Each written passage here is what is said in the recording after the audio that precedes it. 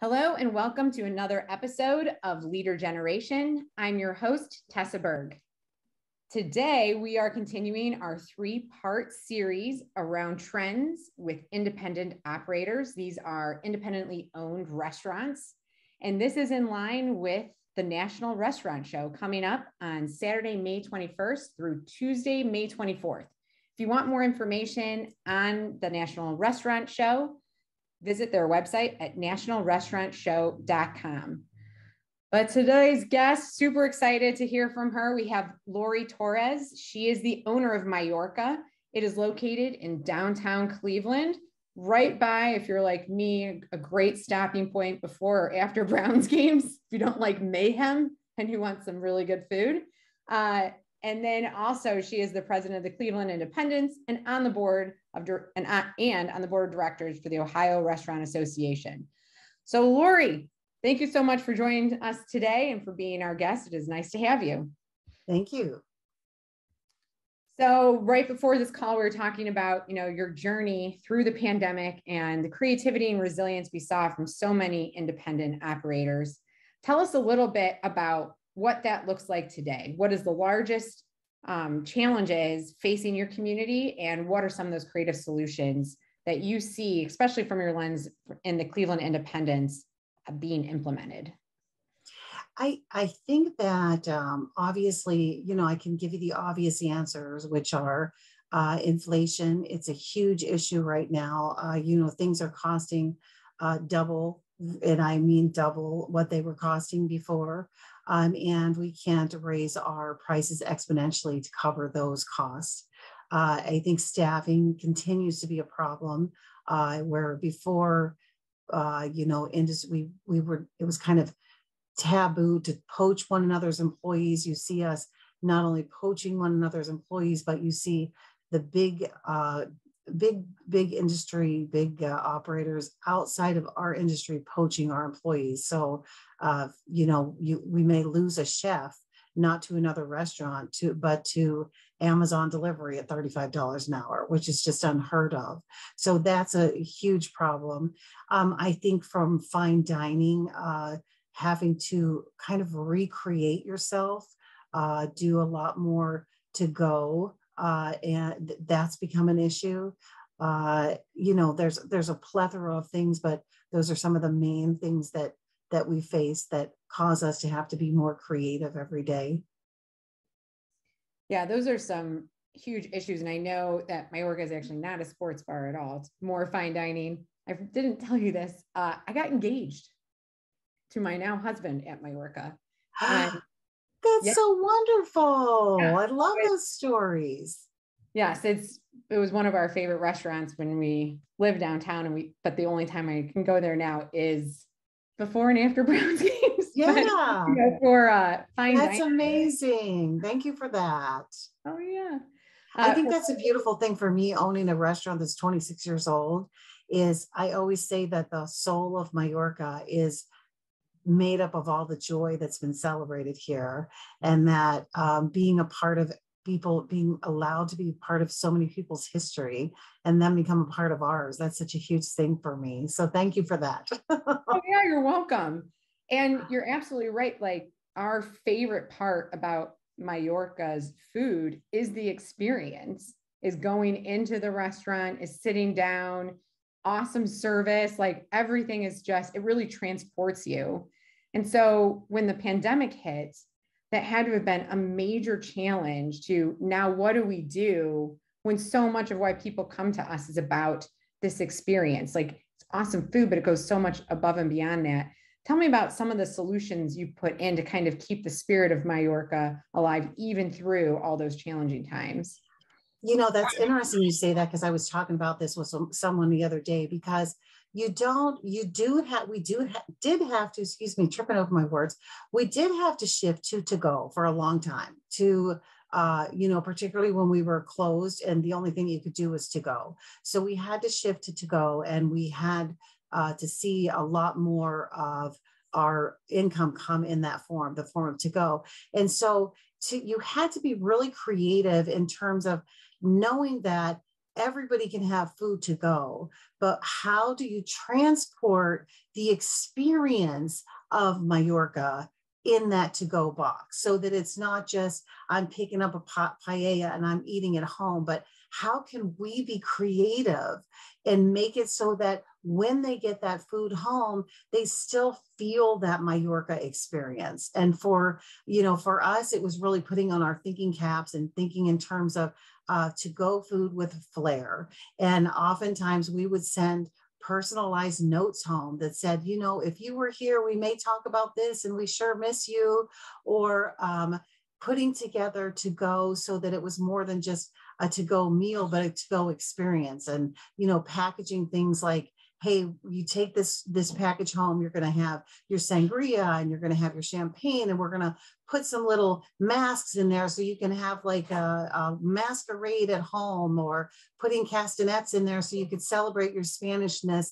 So it's really being creative. And, we even arranged Zoom calls with people that would make to, larger orders. And we'd say, hey, after you guys are done eating, let's have a quick Zoom so that we can say hi, and really trying to transport that experience into that to go box. But otherwise, it's just to go food like everyone else. And that's really something that I think fine dining experience or fine dining restaurants, particularly those who have a history, really do and will have to do going forward, is to create more than just my food is online and you can get it, but transporting that experience from Mallorca into the home. Yeah, no, those are beautiful solutions. So with that pivot, trying to create something special in a new format, did that impact, and even probably the volume of food was impacted? How did that change how you source and order and get supplies to deliver that new kind of Mallorca experience? You really kind of have to, where before you could really order a lot more. And I've obviously not the food so much, because we pride ourselves on fresh seafood and fresh food. But before, you would order a lot more of your ancillary products in bulk. And really what COVID is, it kind of shifted that, because you didn't know from week to week what you were going to use. And so you also didn't have the excess of money that came in from selling excess of things. So you really started kind of on demand, more like inventory. Like I'm going to buy exactly what I need and no more or no less. And that really has actually carried forward into now, even though the demand for restaurants has increased and, we're back to where we were as before. We still now are looking at it like, that kind of worked for us, that on-demand inventory, as opposed to ordering in bulk. So I think when suppliers call me and say, hey, we can give you, 2,500 of this instead of 200, I look at it and say, I don't know that savings is worth the risk of buying that much, not knowing what's going to happen. We're still, not that I know Mallorca is going to be here for another 26 years. It's just, I don't know how quickly I'm going to have to pivot, and that item that I bought would become moot or unnecessary. And so is it really worth it for me to buy that big bulk amount? So it's changed that, I think, in a lot of ways, for not just myself, but when I hear from other independent operators, they're saying the same thing. Yeah, no, that is really interesting. So how have your suppliers reacted to that? Like, if you shifted more of your on-demand buying online, or to like channels that are, I guess, better set up for that, or are the same people able to satisfy on-demand? Yeah, I use basically the same suppliers. And I think that the suppliers really acknowledge that was necessary. And some of the ones who were used to selling larger amounts during COVID, everybody had to be creative. Everybody had to shift the way that they did their business, or else they weren't going to be in business. So if you did have a supplier that said, hey, it's either 2,500 or nothing, then you'd say, okay, well, then I'm not going to use you, so you can either sell me 1,000 or I'll go to someone else and get 1,000. Everybody had to shift. I mean, that's just kind of how it was all the way down the line. If I don't want it and I'm not going to buy it, and you're requiring me to buy more than I need, then I'm going to go somewhere else. That's just how it is. And we talk about like the relationship we have our vendors is very important. That relationship is really important. Knowing that I am going to deal with Dave at Land and Sea, and him knowing my business and me knowing his business. And those relationships were crucial during COVID because it was, and even after, because it was easier for me to say, hey, Dave, we've been working together for 25 years. I'm telling you what I need. This is what I need. And we're partners together in both your business and my business, because if I do well, you do well. And if you do well, I do well. So we're partners. So that relationship made it easier to make those adjustments and say, while we're going through this, I need to make some adjustments in the way that I order. And we've been around long enough and you want to keep me as a customer when this is all over. So, let's work together. And that, again, relationship building is crucial for specifically for times like now, or times during COVID, when you have to pivot and you have to change the way that you do business. Yeah. I feel like that is a universal truth of the pandemic is we were all experiencing this together. Mm-hmm. And so it was a time where I feel everyone was a little bit more empathetic, getting a lot more creative, much more supportive. Were there anything that your partners or vendors did that really wowed you or helped in a dramatic way that was unexpected or maybe just very useful? I mean, I think probably during COVID, and we were talking about this the other day in a roundtable, one of the crucial things and made a huge difference between those that survived and those that struggled was if you had a landlord that worked with you. If you had a good relationship with your landlord and you had a history with that landlord of working together, and that landlord said, hey, I know you're struggling. We're all in this together. Let me help you out. That in so many cases with so many restaurants was literally the difference between staying open and oftentimes closing. So I was fortunate because I've had the same landlord for 26 years. We have a good relationship with each other. And when this all happened, I said to him, we're not having income right now. And he said, well, we're in this together.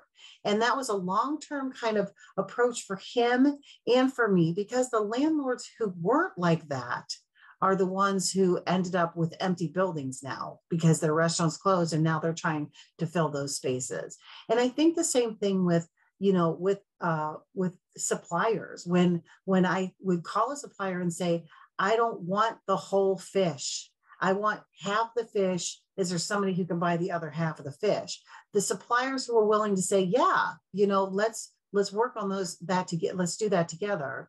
Those are the suppliers that I'll continue to work with. And again, they were thinking long-term, knowing at a certain point that I was going to order that whole fish again. Yeah, the phrase you just used, thinking long-term, I think is a principle that businesses who lived by that survived, and businesses who were thinking too short-term either didn't survive or are not doing well right now, like are struggling certainly to recover. One of the areas where we see people turning more of their attention, given this long-term view, wanting to have more relationships with their customers, is this trend in marketing called D2C, which stands for direct to consumer. And in that, food manufacturers and original manufacturers are trying to get closer to people actually buy their products. And it's given way to like a bevy of technology. Have you seen any of these technology solutions where you can buy more direct, but it keeps it all in one place? And if so, like, what's your perspective on that trend or those tools? Like we said before, now is not the time to ask an independent operator to learn how to use a new mechanism for getting the things that they need for their restaurant. Long term, that may work. So if I know that I need to know for myself right now, because there's too many other things going on with all the other things that I'm dealing with. I need to know that my rep that I've always worked with, who knows what I order, who knows my supply, who knows my standards, I need to know that person's available to me so that I can say to them, I need this, I need that, and they got it. Now, that's not to say that there isn't a place for apps, for technology. That's not to say there isn't a place. I can speak on in terms of the independent operator, and that we have so many balls in the air that to have to learn a new technology to order my fish or to order my alcohol is just not something that I want to do. And I have one of my wine distributors who gave me the whole song and dance about this new way that I can order my wine every week. And I was like, that's all well and good. That's another password I have to learn, another app I have to figure out. That means I have to look through a whole catalog. That might work for me at 3:00 in the morning when I realize I forgot to order Marsala wine, and I whip on there and order some Marsala wine. But it's not something that I want to do right now. I'm used to that person to person.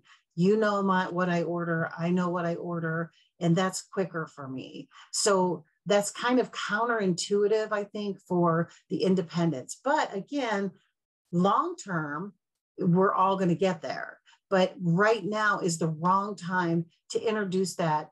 You can introduce it as a backup, but not as the primary way for me to order. That's just going to be just too difficult, to the extent that I may say, I'm not going to do that at all. I'm just not going to order that at all. And it literally did get to that point with that wine distributor where I just didn't order for 3 weeks because I didn't have time to sit there and figure out the app or whatever. And she finally called and I said, I've just been getting it somewhere else because I don't want to mess with this. I don't have time to deal with this app that you have.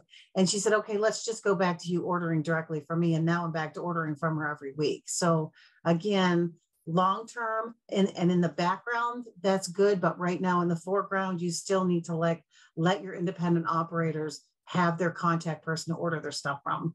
Does that make sense? It definitely makes sense. I mean, you had solutions, you had to be focused on solutions during the pandemic. And now you have these new bevy of challenges, including, inflation and staffing. What are the solutions that you do need to see now to address inflation and staffing challenges that you and the community are facing? So again, we go back to thinking long-term or thinking short-term. Okay, so with inflation, there's a temptation to go, oh my God, I had to pay twice as much for my vegetables. I had to pay twice as much for my fish. I'm going to raise my prices. But that can be in the long term the death of you, because particularly if you have a reputation like Mallorca, for example, we have a reputation of being fine dining, but affordable fine dining. So you can come in and two people can eat a nice meal for, $125 versus the competitors, which might be $300. So I don't want to bastardize my brand by just all of a sudden raising the prices of the food, because that's contrary to who we are. And it's also about respect for my customers and respect for the city that I'm in, and that these people have been coming here for years, and I want us to be the restaurant for everyone, not just for people who have the money to be able to afford my price hikes. And so again, you have to think long-term. We will get through this inflation. As long as I'm breaking even right now, if I can get through this inflation, people will appreciate the fact that I stayed true to who I was. And I thought about long-term what I wanted us to be, and the message that I don't want to send the message that if I'm have to pay more, so are you. I want it to be a message that I'm part of the community, and that being part of the community means sometimes I have to make a sacrifice so that I can still be here for the community when we get through it. And I hope people will appreciate that in the end.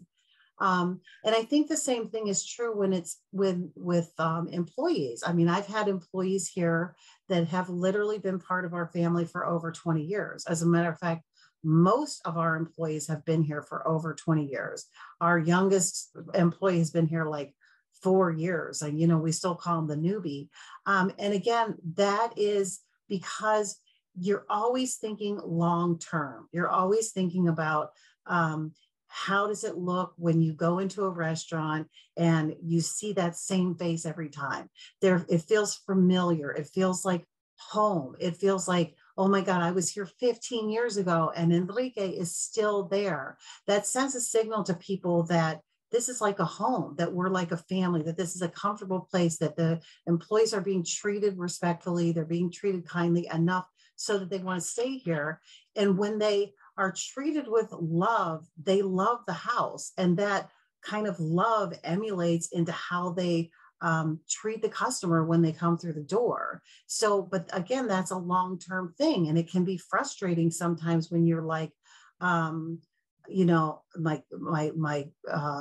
payroll costs are so high, and man, it might be better if I could get somebody who was a little cheaper in the kitchen or a little cheaper here. But again, that's you're going to shoot yourself in the foot by doing that. So again, with the long-term building relationships and that long-term thinking. So I think it's really beautiful how passionate you are about your customers and the experience you're delivering for them and your employees. Do you think all your customers know the sacrifice you're making as a business owner to keep the prices steady, to keep the experience amazing? I don't think all of them do. I mean, I don't, but it's part of my brand. It's part of who I am. And by doing all of the things that I'm doing, by having respect for the city, by having respect for the customers, by having respect for my employees, that emulates an attitude that you feel when you walk through the door. So do they know directly, oh my God, I know that she paid $40 for that Chilean sea bass and she's only charging me this much? Do they know that? No, but they know the feeling that they get when they come through the door. And that comes from doing all of those things and having that respect, having that respect for all your vendors, your employees, your customers, your house, your city. That emulates in the attitude that you feel when you come through the door. And so do I know that directly they appreciate it? No, but I get the sense that they can feel that. That's awesome. How do you share these ideas and inspirational nuggets, especially around retaining staff? I mean, that stat that you have staff that's been there for 20 years is really incredible. How do you share that with other Cleveland independents who right now are really struggling to even keep new staff they've just brought on? I mean, I think that, I have a lot of times my staff, I will share my staff with other independents, not as employees, but I will say, call Jorge, call Enrique, ask them why they've stayed here, ask them what motivates them to stay in one place, ask them. We're a different kind of restaurant in the sense that, these are employees who know the business. You don't have college kids where this is just a stepping stone for them and they don't intend on staying in the business. So I'm fortunate because these are people who are professionals in the business who plan on staying in the business. So they want to make a home here. It is a little bit more difficult when you have that kind of stepping stone, where you just have college kids or high school kids. It is a little bit more difficult, but if you do it right and you're respectful and you appreciate the people that work for you, that's going to emulate, maybe not in them staying, because obviously they're not going to go get their engineering degree and come back and serve for you, but that's going to emulate in them sending other people to maybe work for you. That's going to emulate in them becoming customers of yours, them sending you customers because of the feeling they got when they worked there. So it may not serve your employment, where you're getting to keep these people for a long time. But if someone works somewhere where they really love it, but they've moved on, they're definitely going to tell people, go and work there. That place is home, that you feel like this, you feel like that. Nothing negative can come from that respect for your employees and that thinking long-term as you're part of your city that you're in, you're part of your community, and that you're more than just a restaurant, but that you're a place for people to come and celebrate joy, and you're a place for your employees to feel like they're home, and that nothing negative can come from that. Yeah, no, I love that so much of your creativity and the solutions that you've put forward to get through the pandemic, and even now through this period of continued pandemic, really, is all based on your values and what's important and what's a priority at Mallorca. There are so many different trends and different solutions that we see in the independent restaurant space. Do you ever go outside of sort of, I mean, it feels like you've created like this beautiful bubble, but how do you like stay up on trends and solutions that's going on outside of Cleveland or outside of independence that also kind of fuels or aligns as possible solutions for you that aligns with your values? That's one of the things, like as a long-term restaurant, as a restaurant that's been here for a long time, you constantly have to be thinking about, I don't want to get the reputation of being my father's restaurant or my grandfather's restaurant. So you really do have to think about maintaining your brand, but expanding your brand as well. So just in terms of something simple like the menu, I will never take anything off the menu, because if somebody comes who was here 15 years ago and they got that stuffed salmon and it was the best thing they ever ate in their life, it better doggone well be on the menu when they come back 15 years later. So but what I can do is I can look at the trends in food that are now, the people that are going toward organic, the people that are going toward vegan or vegetarian, the people who have gluten concerns. I can expand my menu. The next generation, there's a huge vegan and that's a huge trend right now. And I hope it's a beautiful trend. And so I have to look at how to take my brand, which is Spanish, and make vegan food. So that's just a simple way at looking at trends in food. Other things are to look at things generationally, how people think. So my generation, which I won't tell you what that is, but we liked stuff. We liked collecting stuff, getting big houses, having big cars. That was our thing. The next generation, they like experiences. So if I know that about the next generation, how can I take Mallorca and make it into an experience beyond what it is? So creating things like, we do wine and dine in the dark, blindfold dining in a pitch dark room, tasting food with your fingers, experiencing wine and food in the dark. That's something that young people are like, wow, that's so cool. I want to do that. And so what that does is that brings people that are in that next generation who think of Mallorca as their grandfather's or father's restaurant. And they're like, this isn't my grandfather or father's restaurant at all. They're doing these really trendy, cool things that no one else is doing. We started doing, I know the next generation is big on Harry Potter. That's like a big thing. There's like a cult around Harry Potter. So we do wine and wizardry. So we take the Spanish theme, we put wizardry into it. You always have to be thinking about what the next generation is, following not just the trends in food, but also in the way that generation thinks, not just, okay, now I'm going to have vegan food, but what else? Not just what food trends there are, but what trends in each generation, what things are important to each generation, and how you can pair that with the business that you own. Does that make sense? Oh, it totally makes sense. I love those ideas. Where do you learn about these trends? Like you hit on it so precisely, like what each generation wants or expects. Like, how do you track that? Do you like listen to podcasts or read reports? No, I mean, listen, you read a lot, you read the business journals, you go to Destination Cleveland. They're always doing studies at Destination Cleveland, traffic studies, there's always stuff like that going on. I read the Crane's Business Journal. I read the Wall Street Journal. I listen. I have a daughter who's 26 and a daughter who's 16. The differences between what those two groups want, and so I have a 65-year-old employee who I call dinner in the show because he's so fascinating.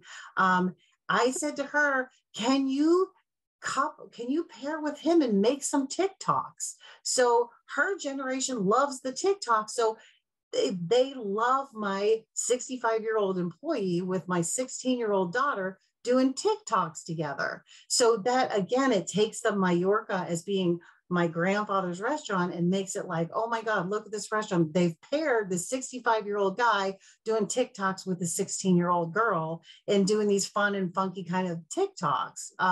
So, you listen to the young people, you maintain the relationship with your older customers. But it's not, you can't sit on your laurels. You can't say, well, we've always been successful, so we'll always be successful, because that's just not the case. You always have to be reinventing and looking at what's going on generationally with food, with everything. That is great. I am now going to start following you on TikTok so I can see TikTok videos. What a fantastic idea. So we are out of time. Thank you so much for being our guest.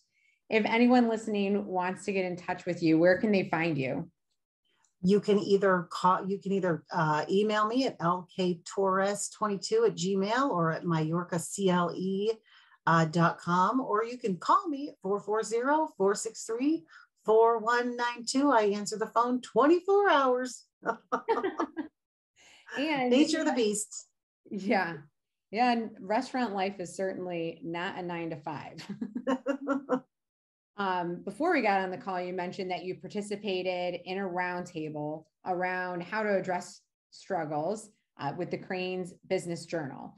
So for any listeners, whether you're listening to this in April 6th is when we're having this conversation, go ahead to Cleveland Cranes Business and search for that roundtable featuring Laurie Torres if you want more ideas and inspiration about how to address the struggles happening today with inflation, staffing, and what any other topics, Laurie, that you guys covered in that roundtable?